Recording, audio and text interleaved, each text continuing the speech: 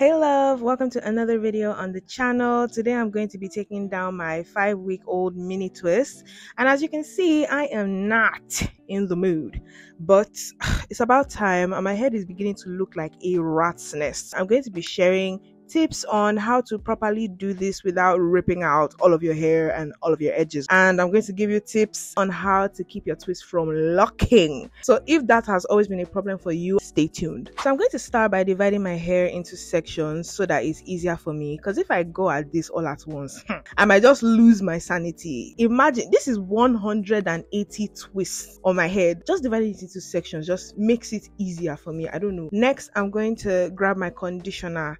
This is the Nature Endowed Restore Leave-In Conditioner, and I chose it because it has a soft, like buttery consistency, because usually at this point this is where people like use their oils or their butters, but I don't really use oils and butters in my hair anymore, so I prefer to use a conditioner.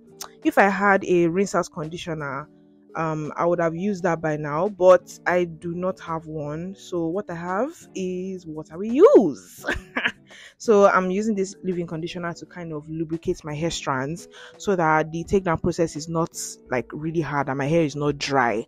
Okay, it's very, very important. Do not take down your hair when it is dry. So after working it in, I pack the section up and then get cracking. So at this point, you need to carefully loosen the twist, like carefully unravel it.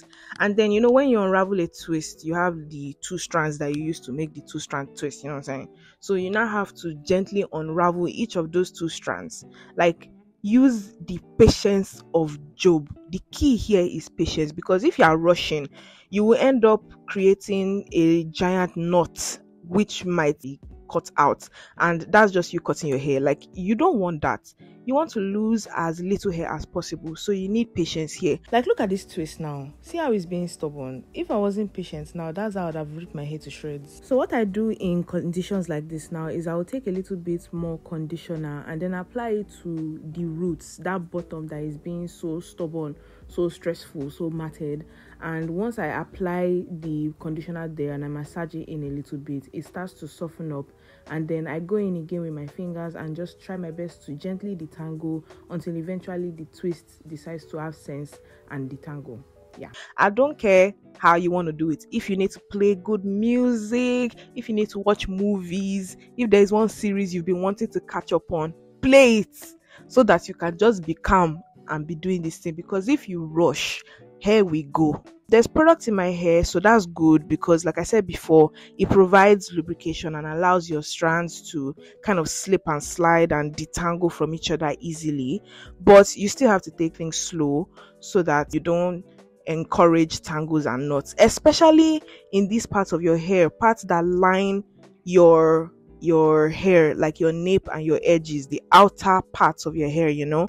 Make sure you take proper care of those areas. So once I loosen a few twists in the same area, I apply a little more conditioner and then finger detangle a bit. Then I put the whole thing in a big loose twist, and you know, that section will be done. You know, please, can I get a little commotion for the length? Can I get a little commotion for the length, please? Come on now. So basically, I'm going to repeat all that all throughout my head. I'm going to apply conditioner to a section of twist to lubricate my hair strands, then loosen the twist gently, unravel each strand with patience, finger detangle, and then put it all into a big loose twist. It's going to take some time, which is why I suggested watching a movie or a series that you need to catch up on, so that you will not be feeling like you are in a hurry or you need to rush.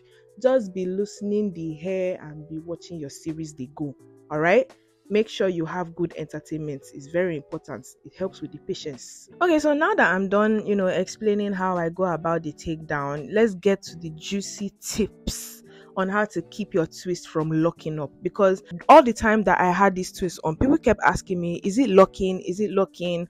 It doesn't look like it's locking. How are you preventing it from locking? 3 tips that are going to help you, or basically 3 tips that I think helped me. Okay, so you can try them, and by God's grace they will help you in Jesus' name. Amen. Okay, so I've been natural for 4 years now, and in that time I have done a lot of mini twists and they have always locked. Once I carry them more than 2 weeks like this, bam, I've carried dreadlocks on my head. They will start to lock and then they will start to unravel by themselves, and I always had that problem. This particular twist, I carried it for 5 weeks, and as you can see so far in the takedown, they have not been locking. The only ones that I can really say locked are the ones that are closer to the edges, like the one in my edges and the one in my nape. But all the twists in the middle, they didn't lock at all.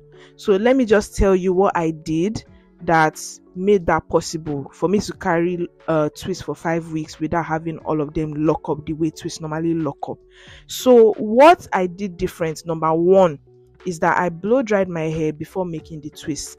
I don't know the science behind it, but I just know that that's one thing that I did differently that gave me this result. Now, if you are not a fan of blow drying, find a way to stretch your hair, like stretch it out properly. I'm not talking about just like maybe packing your hair before doing it. Like, I'm talking, if you need to use twists or braids or banding to stretch your hair, you need to have kept those twists or braids or bands for like at least maybe a few days. Make sure that there is no moisture in your hair at all, kind of like as if you are doing a twist out. Make sure your hair is properly, fully stretched out and void of any kind of like dampness. Like, your hair does not have to be dry. There can be leave-in conditioner, there can be all those things inside, but there shouldn't be water. You understand? So make sure your hair is properly stretched out. Okay, so after blow drying my hair, the next thing that I did was that I twisted loosely. I feel like one of the things that used to make hair to lock is, when you are twisting tightly, if you twist your hair yourself or if you've watched when they are twisting your hair for you, you will notice it. You kind of roll the two strands together before you twist them. So if you are doing that and then you're twisting tightly, you're basically kind of creating the lock by yourself. So the longer you keep those kind of twists, the more time that your hair strands are spent closely packed together that they begin to form locks. So I twisted loosely and I actually saw the difference. There was more space between my strands, so my hair was looking fuller, like I had more volume.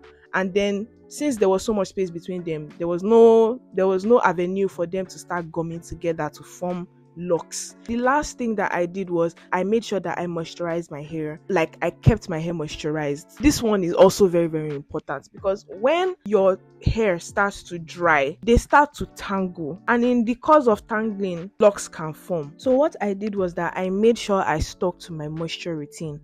Now, if your moisture routine on a normal day when your hair is not in twist or in a protective style is that you moisturize your hair every 2 days or every 3 days, when you put your hair in twist, continue to moisturize your hair every 2 days or every 3 days. When my hair is not in twist, I moisturize my hair every week, once every week. In fact, sometimes I will moisturize my hair twice just to be on the safe side. So I kept my hair moisturized and everything. For people that blow dry their hair before they put in their twist, that doesn't mean that you will not moisturize your hair at all, because you blew out your hair. I blow dried my hair before doing the twist, yes, but I made sure I still moisturized my hair, and as you can see, the twist still maintained their puffiness, their volume.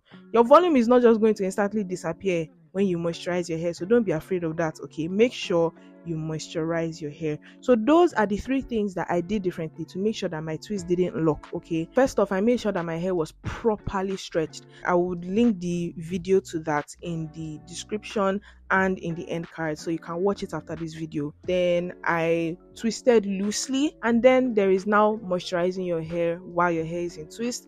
This will help you to retain length, to retain moisture.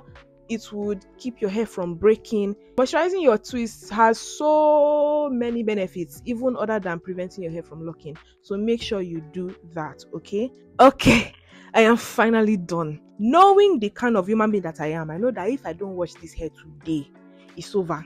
I will carry this my dirty, smelly hair, because I didn't wash my hair at all throughout the 5 weeks that I carried this mini twist. Why? I do not know. But I need to wash this hair today.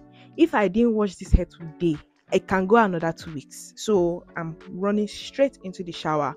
Now, my wash day routine immediately after a protective style is basically the same. Like, it's the same thing. Nothing changes. The shampoo that I use on a normal day is a mentholated shampoo. it has tea tree oil, it has menthol, so it's going to soothe my scalp.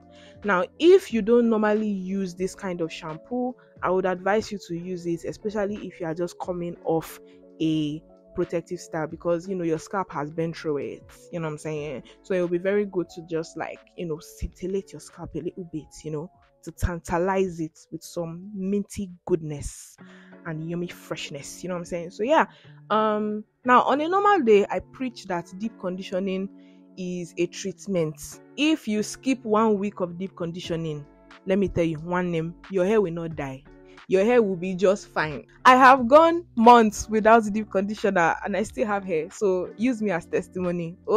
But immediately after a protective style, I would advise that you deep condition, because moisture needs to be restored deep into your hair strands. So yeah, after shampoo I deep condition, and then after deep conditioning, thoroughly detangling and all that, I would moisturize my hair. This particular day, yeah, they took light and then my light battery died. So I will not be able to show you the scalp care part of my routine. So if you want to watch my full wash day routine, then I'm going to link it in the description so you can go and check it out. I'll see you in my next video next week. Bye.